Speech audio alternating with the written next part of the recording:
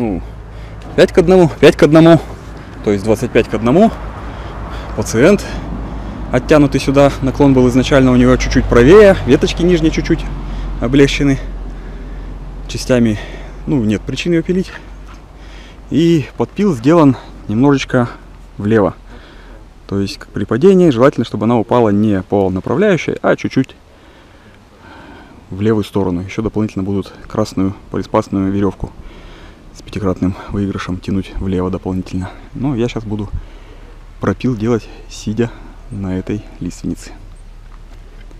Видно, да, что перетянуто даже чуть ли не с основным стволом. Подпил вот чуть выше висящей пилы сделан.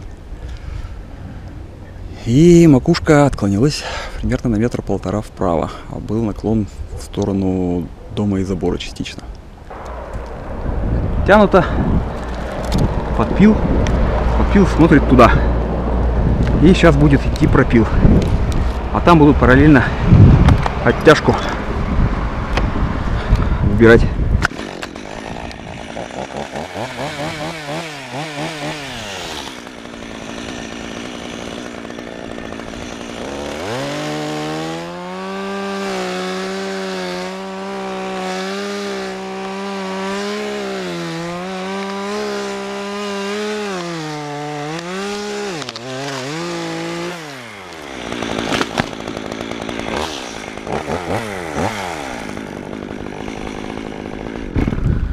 Ну, натяг был хороший, то есть не допил больше, чем по науке, типа 1/10 должна быть, да, но потому что именно здесь уже рвать начало.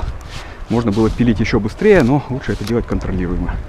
Сейчас, а также уже система полиспасты готова, ствол от корня тоже с оттяжечкой, и все, и потом на чурочке.